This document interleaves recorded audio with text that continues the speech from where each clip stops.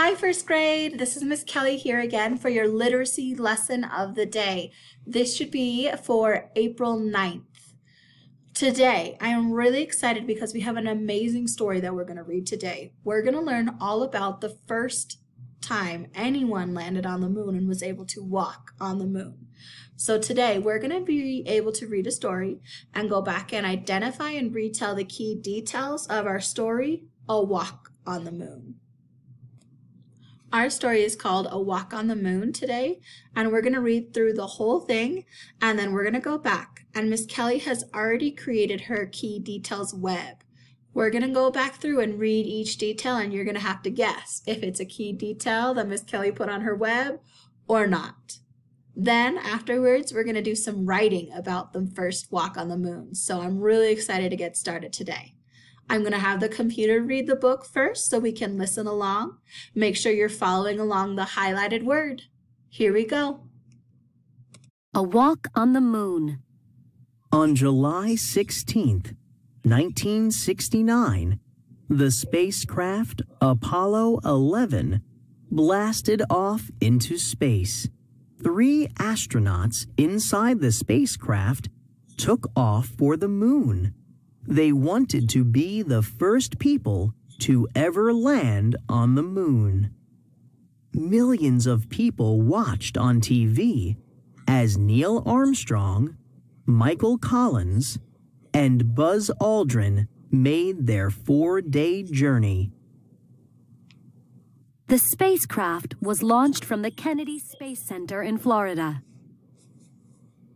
Armstrong and Aldrin moved into a smaller craft called the Eagle for the moon landing. The 2 men saw that the Eagle was heading for a huge pile of rough boulders or rocks. They were able to steer it to a smooth area. A cloud of moon dust rose up as the Eagle landed safely. The Eagle landed on 4 legs and had a ladder for the astronauts to climb down.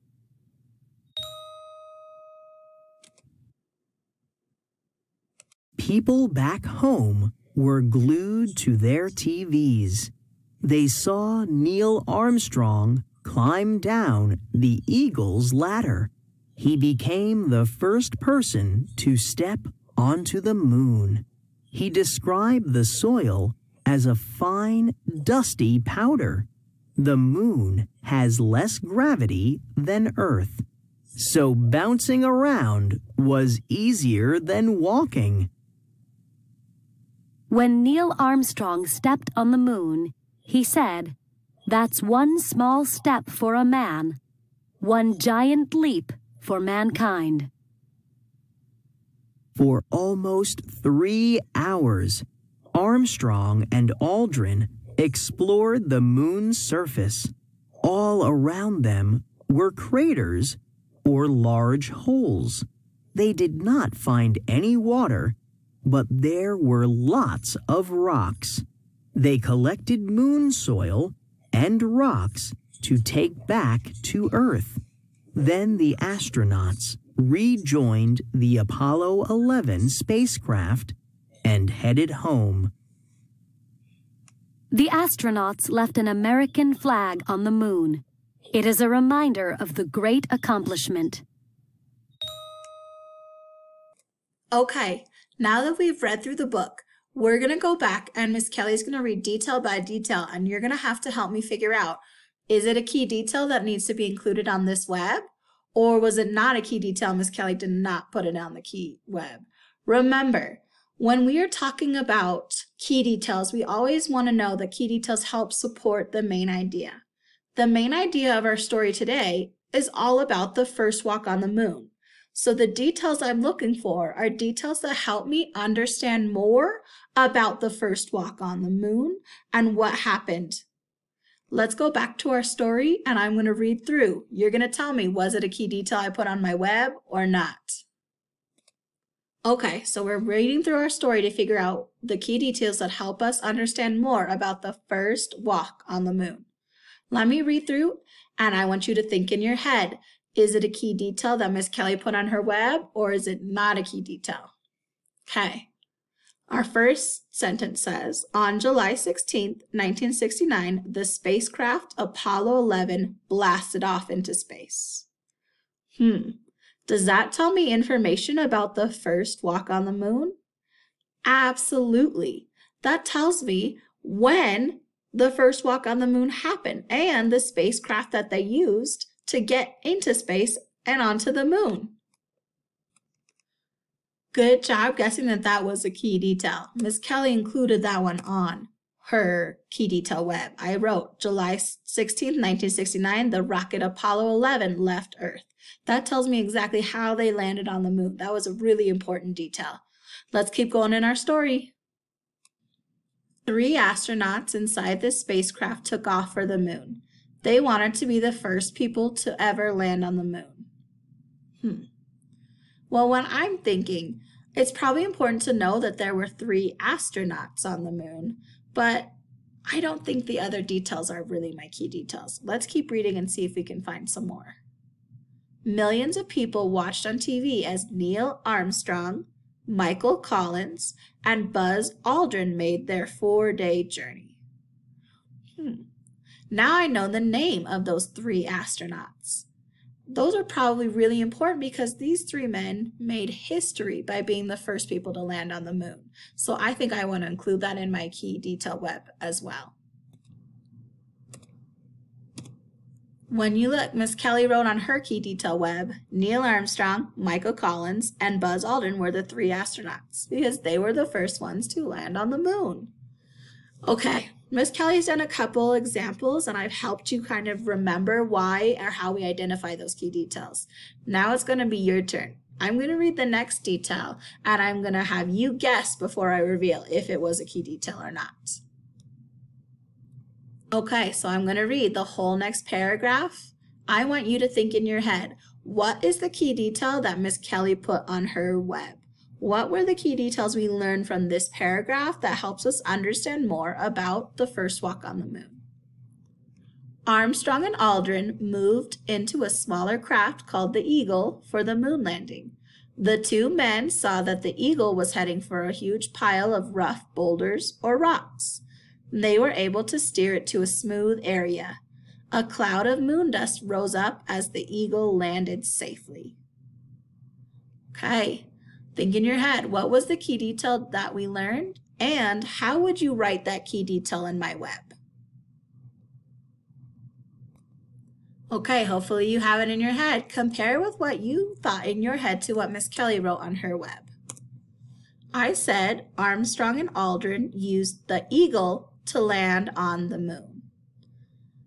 You might have included more details than Miss Kelly. That's okay. If you talked about how the Eagle was able to land on the moon, then you did a great job. Let's keep practicing. Okay, I'm going to read this entire page again. There are 2 key details that Miss Kelly found in this paragraph that she thought of. You are going to do the same thing. You're going to think in your head while I read, what are those key details and how would you write them on a key details web? People back home were glued to their TVs. They saw Neil Armstrong climb down the Eagle's ladder. He became the first person to step onto the moon. He described the soil as a fine, dusty powder. The moon has less gravity than Earth, so bouncing around was easier than walking. Think in your head, what were the key details we learned and what would you put on your chart? Okay, I'm going to tell you what Miss Kelly put on her chart and you can think, how did that compare to what you had? I wrote, many people watched from home on their TV, and that Neil Armstrong was the first man on the moon. I chose these details because it was really important for the American people, this first walk on the moon. And all around the world, people were watching it happen live on their TV. They were able to see the moonwalk happening. So I thought that was a key detail about what was happening. Then we know that Armstrong was the very first man to ever step foot on the moon. That's really important to know about the first walk on the moon. There were a couple other details, like that the moon had a fine, dusty powder. That was interesting, but does it really tell me more about how man walked on the moon? No. Same thing with how they were able to bounce because of gravity. It's really interesting and fun to picture in my head, but it doesn't really give me information about how they were walking and able to land on the moon. So it wasn't my key details. Okay, you guys are doing an amazing job so far. There is one more key detail that Miss Kelly thought of for her web. I'm going to read the last page and I want you, of course, in your head to think, what is the key detail that we learned and how would you write it on your key detail web? For almost 3 hours, Armstrong and Aldrin explored the moon's surface. All around them were craters or large holes. They did not find any water, but there were lots of rocks. They collected moon soil and rocks to take back to Earth. Then the astronauts rejoined Apollo 11 spacecraft and headed home. Okay, my friends, hopefully you thought in your head, what was that last key detail? Compare what you thought to what Miss Kelly put on her web. I wrote, Armstrong and Aldrin collected soil and rocks for 3 hours to take back to Earth. I thought that was really important because the whole reason we landed on the moon was to be able to discover more about it. And they took soil and rocks and they explored all around the moon to tell us more about it back on Earth. So I thought that was a key detail. Yours might look different from mine. That is okay. As long as you're practicing and trying your best, we are really proud of you. Let's move on to writing. Amazing job retelling those key details and learning all about the first walk on the moon. Now I want us to go back and be able to write about what it would be like to be that astronaut who was the first person on the moon. Something that good writers use is sensory words. Those sensory words are things that help the reader imagine what it would be like to see the story, to smell in the story, to taste in the story, to touch and to hear. All those words help us create that mental picture in our brain of what it would be like. So I want to do an example of what it would be like in a garden. You guys are going to write about what it's like on the moon, but I want to think about what it would be like in a garden.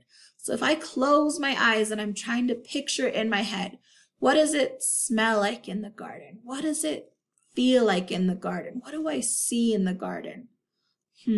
I have some really clear ideas of what I want the reader to understand, what I think about the garden. So what I wrote was, in the garden, there were lots of beautiful flowers, because when I close my eyes, that's what I could see. I want to include what they can see.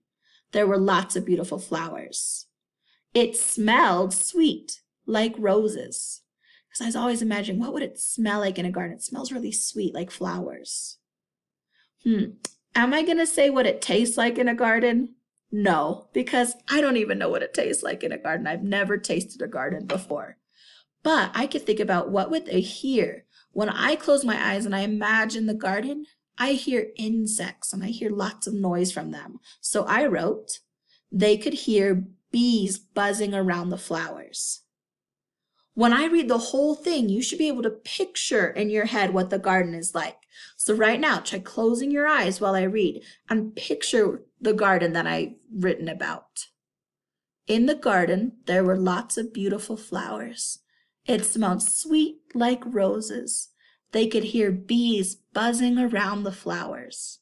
Were you able to picture that garden in your head using my sensory words? Amazing. Well, now it's your turn. You are going to do the same thing, but you're going to be describing the moon. So I wrote some sentences that might help you get started. Again, think about what would they see on the moon? Could they smell on the moon? Could they taste on the moon? What would it feel like on the moon? What would it sound like if you were the astronaut on the moon? I gave some sentences that might help you get started with your writing. You could say something like, on the moon, it felt like, they could see, I want at least one sentence describing what it would be like on the moon.